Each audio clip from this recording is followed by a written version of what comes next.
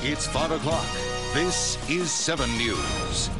There's no way to sugarcoat this. The financial crisis will keep getting worse. That's because more Americans will lose their jobs.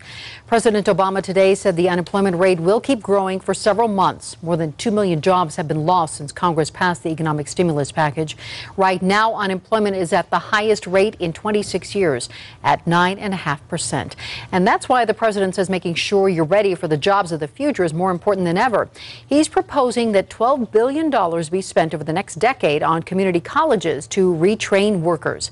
7 News reporter Steve Souders has been looking into how that money will benefit students and workers. So what'd you find, Steve? Well, Ann, it's called the American Graduation Initiative. What it's designed to do is to get more of those high school dropouts to stay in high school, get their degree and move on, and also to get more different kinds of people back into the classroom with the clear realization that even when this recession is over, many of those jobs that have been lost won't be coming back.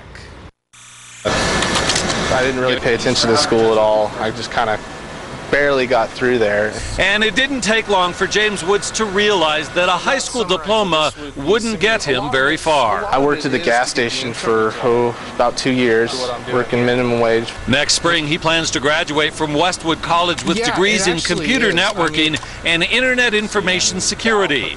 In spite of the recession, he feels like there will be a job waiting for him. And it's going to keep growing. They're going to need more people like us to keep everything connected and running.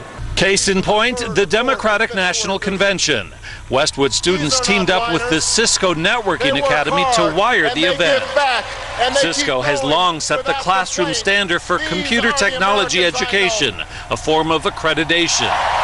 The company is playing a leading role in getting people back into the classroom. This is intended to be much more practical and much more focused. So if you leave college with an English literature degree, that may or may not help you as much as getting out of a program which gives you very specific skills. It's estimated right now there are about 6 million Americans in a community college program. The Obama administration, under this new plan, hopes to double that number, or nearly double it, over the course of the next decade. Reporting live in Denver, Steve Souders, 7 News.